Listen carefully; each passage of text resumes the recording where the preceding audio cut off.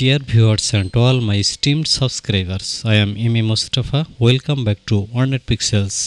This is Walton brand 32-inch TFT LCD TV. See the problem of the TV after turning on. Dear friends, look at the surface of the panel. There is some activity response.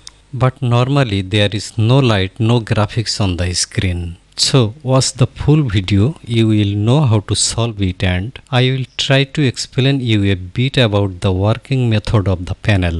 This is the number of this panel. This panel is used in many brands of TVs all over the world. Anyway, let's get started.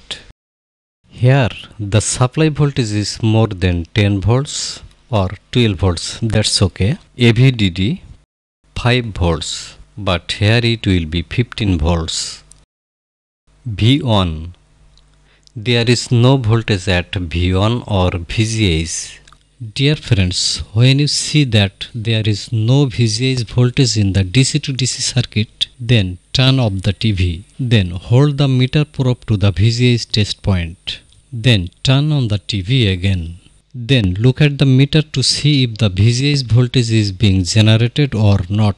Dear friends, we saw that the VGH voltage was generated and stopped again. In this condition, you will understand that the DC to DC converter circuit is okay. But due to short circuit in the panel driver circuit, the DC to DC circuit is going into safety mode. In this situation, disconnecting the CKV circuit may be solution.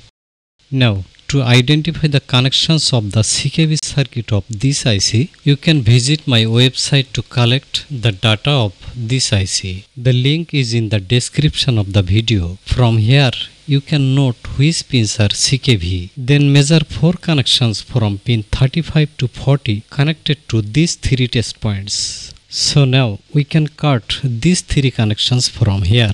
Dear viewer, if you are new to this channel, please subscribe and press the bell button to get more videos. Okay, now measure the VGH volts.